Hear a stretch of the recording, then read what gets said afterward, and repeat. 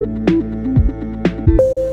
this video I'm going to show you how to print a 4x6 photo in your HP printer. Now first thing is to load the 4x6 photo paper. So this is the photo paper here and I'm going to install it.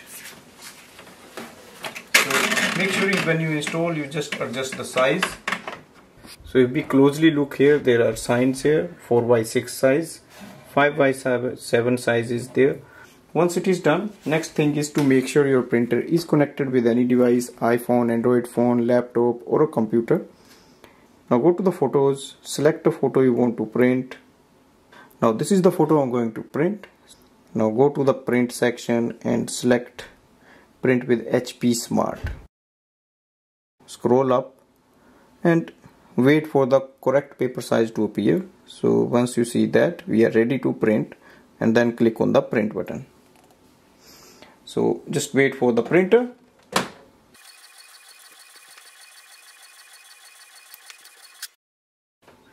Print quality is really good and it's excellent. Thanks for watching.